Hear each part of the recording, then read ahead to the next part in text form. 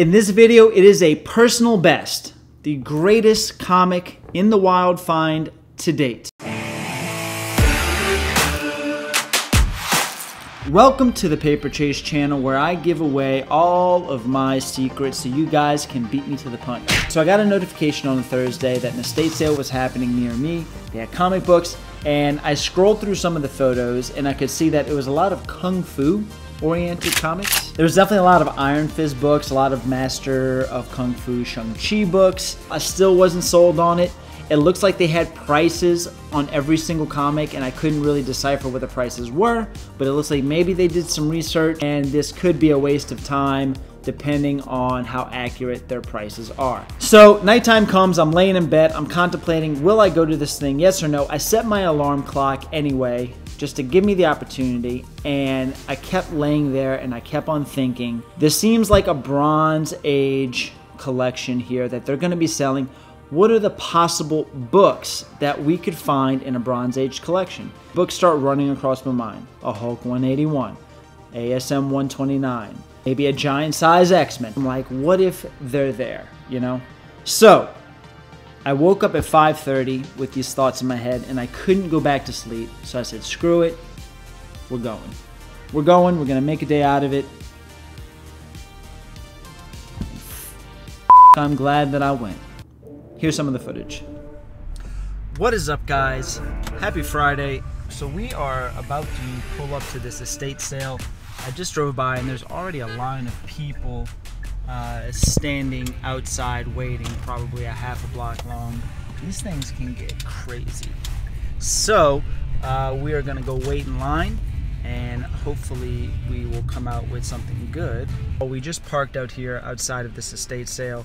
I thought maybe there would be a few people. I'm about 40 minutes early, and there's a block of people just standing out there. Real quick, I'll throw at you 4 quick tips if you're gonna do one of these estate sales. Tip number 1 is show up early. Always there's gonna be people that stand outside waiting for these things. There's people that make a living off of doing stuff like this. So get there early, at least 45 minutes to an hour before time. Number 2 is bring cash. I would always, depending on what you're buying, bring at least $300 to $500 cash. You never know what you're gonna need. You would hate to get something in your hands and not have enough cash to seal the deal right away, and then all of a sudden you have to put it down, run to an ATM, and then whatever you were looking for is gone by the time you get back. Not a good feeling. Number 3 is if you're doing comics, this is kind of more of an investment for the future. But the next one is get cards made and give these out to the people that run these estate sales, because it's possible that these people do this all the time. They might want to surpass the whole pain of getting everything ready to sell to a group of people, and they might just call you directly. Don't telegraph your intention of what you're trying to buy. So I'm not going to show up here in a Marvel shirt, anything that indicates that I'm looking to find comics, because I don't want to rile up anybody else there that might be looking to find them as well. A lot of times too, you can be completely wrong, because I've gone to these and I've seen a person where I could have swore they were going to be running for the comics. The dude goes straight for the Christmas decoration, and then all of a sudden you get to the comics and it's like a little 65-year-old woman and she's busting out a key collector app.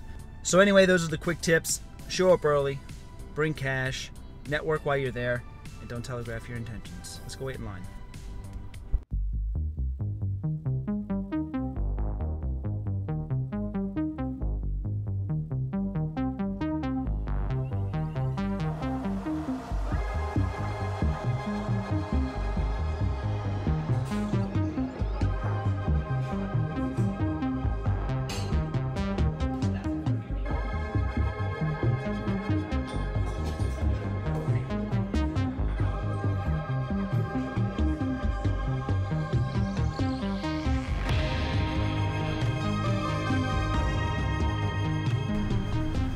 Alright, we're done. Hit a jackpot. When we get back, I'm going to show you what I got. Okay, we are back. Saw a little bit of footage there. Now it is time to show you guys what I picked up in my greatest personal best comic find to date. Keep in mind, sometimes when you come across these giant books in the wild and there's other people there hunting, I don't know if any of you guys ever experienced this, but I start grabbing random shit. I'm like a squirrel that just found like this nut, trying to hide it and stuff leaves in front of it. So once I saw this big book, I'm picking up books that I don't even care about just because I don't want people to see what I have. So some of these books are that. Number one, I did pick up an issue of Spectacular Spider-Man 116, a $25 book that I got for $3, but it's a mid-grade copy. So, you know, I might put it on Whatnot for $1 starting bid, who knows. Speaking of Whatnot, I want to remind you guys to check out the description below where you can see where I sell books on eBay, Instagram, Whatnot, and Shortboxed. Okay, another book that I picked up was Moon Knight, issue number 8, volume 1. This is a Bill Sienkiewicz cover. Love this cover. I have one already that is a little bit higher grade, so this one probably will go to my next Whatnot sale. Next up on the list is Marvel Premiere, issue number 18. Now this here is the, I believe, third appearance of Iron Fist, which is, you know, that's considered a minor key. This was definitely one of the older books that I picked up. These older Marvel Premiere books are just cool, you know. Got that one. Next up, we got a Marvel Premiere, issue number 21, just an earlier Iron Fist book. This is one that I picked up because, let me just start to pile on some stuff here. They were all decently cheap, $3 to $6 books. All right, next on the list, they definitely had some Daredevil books in there. So I picked up this great classic Frank Miller Elektra Daredevil cover, issue 179. Again, I think maybe $4 is what I paid for this one. Next up on the list, Moon Knight number 1. I would say this is in like fine plus condition, but again, sold for $6. Could not pass this up for $6. Now we got 3 more books. The last 3 books are my favorite pickups, and this one is probably one of my favorite Captain America covers. This is Captain America issue 272. This is actually the first appearance of Vermin. And this is a Mike Zeck cover, and I freaking love this cover. I mean, look at this thing. I believe this one's in better condition than my personal copy. So the other one that I have, I don't know, this is one of those covers that I like so much that you just want to hoard them. You just want every copy that you find, you just want to keep them. So I don't know. Beautiful book though, beautiful art. I had a discussion with somebody on Instagram about the symbolism on this book. Comment below, what do you think this cover symbolizes? Okay, 2 books left, and these books are both massive. One of the bigger books that I found is Daredevil issue 168. First appearance of Elektra. Classic Frank Miller cover. Elektra is spelt wrong in there in the title, as I'm sure a lot of you know. This is a pretty big Bronze Age book here. And they had this one priced, I won't say accordingly, but they had this book priced below fair market value. So let me say this, like I said in the car, before I head out to these things, I get pretty much a sum of money that I'm comfortable spending if the value is there. It was after I found the bigger book that I'm about to share with you that I decided, okay, this book is decently priced. I'll go ahead and pick this up because I've already inherited so much value from this other find. So it was because of the book I'm about to show you that I decided to pull the trigger on this book. I would call this somewhere around a 7 to 7.5 with a good clean and press. And I picked this one up for $200. Now the value is there all day in this condition at $200. And now it's time for the big one. Here's something to consider. When I walk in, I take an immediate right. I start going up some stairs into some bedrooms. I don't know where the comic books are going to be. This is a pretty large house.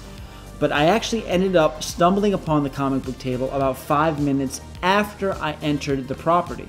So at this point, I'm late to the game. I'm thinking, you know what? If there's anybody here that knows anything about comics, they've already searched through all this. So I can definitely say I was a bit deflated whenever I approached the table.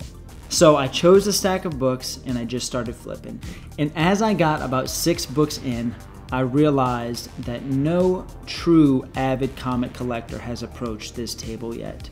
Because I ran into Iron Fist issue number 14. The first appearance of Sabretooth from the X-Men. This is a book that I was literally thinking about in bed the night before. What if this book is there? $6 is what I paid for the book.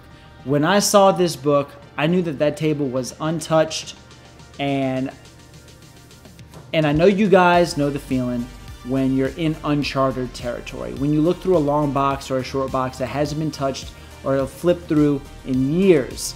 For anybody that knows what they're looking for, it was the greatest feeling and the greatest find that I've ever had in the wild. I think this book with a good clean and a good press might be able to reach an 8.0 and 8.5. It's definitely in respectable condition. It's gonna take a little TLC, but this one's it. This goes to show you, if you're having second thoughts, if you have that inkling of a feeling, that gut instinct feeling that I need to go out there, follow it. I was thrilled when I found this. It's gonna get graded. It's staying in the personal collection as of right now. Here's the kicker. They actually had the second appearance of Sabretooth, which is Iron Fist and Power Man. I can't remember the issue number, but they had the second appearance there, and they actually had that at a higher price than this. These people, they're doing the best they can to price these things. They're not going to go through every single book, and this is a book that, to the naked eye of a non-comic collector, does not look appealing. It does not look like it has any significance whatsoever. But that's it. I wish you guys the best when you go out there and you're looking for stuff. It's a great feeling when it happens. I love these hunting videos, and I want to do more of them, and there will be more of these to come. So make sure you hit the subscribe button, hit the like if you feel like this video deserved it, and I'll see you on the next one.